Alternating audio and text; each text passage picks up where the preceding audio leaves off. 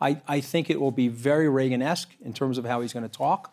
And I will take everyone in this room back 36 years to that very famous speech in 1981, where many people in the European community or the global community were concerned about Ronald Reagan. And then 8 short years later, they realized that he was a man of peace. He was a man of compassion. He said what he said, and he meant what he said. And he prosecuted an agenda that led to a more peaceful world. And I predict the same thing will happen with President Trump.